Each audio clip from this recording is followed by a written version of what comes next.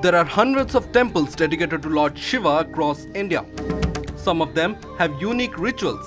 Some are known by their myth and history, apart from faith and name. There are also some magnificent temples where their locations make them a site of great reverence among the devotees.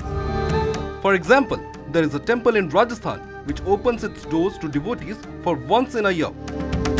And that is the occasion of Mahashivratri, when the fervor of Shiva devotion and festive spirit pervades everywhere.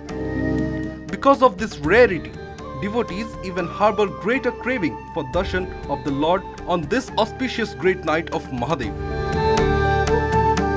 Every year, on this particular day, lakhs of devotees make a beeline at the temple of Ekalingeshwar Mahadev to have a darshan of the deity and seek blessings.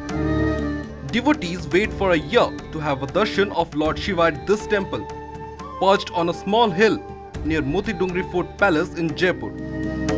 Revered as one of the oldest temples in Jaipur, Ekalingeshwar Mahadev has a special place among devotees.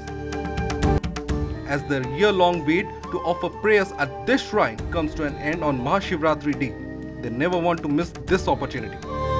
According to sources, this temple's affairs are managed by the royal family of Jaipur. From old age times, only kings and queens would visit the temple and worship the Lord during the month of Shravana or other festivals. But public darshan is allowed only once a year